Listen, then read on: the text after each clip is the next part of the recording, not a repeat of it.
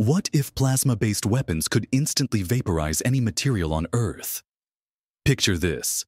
A tank crew feels invincible behind 3 feet of steel armor. Then a plasma beam hits. The metal doesn't just pierce, it evaporates. The crew has seconds before their fortress becomes their tomb. No bunker would be deep enough. No concrete wall thick enough. These weapons could slice through entire buildings like a hot knife through butter, leaving glowing molten scars that glow for hours.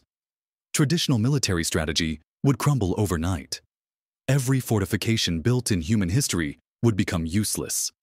Soldiers would have nowhere to hide, no cover to protect them. Every battle would become a deadly game of who shoots first. The high ground wouldn't matter anymore, only speed would. Warfare would transform into split-second targeting contests. Miss your shot, and you're already dead.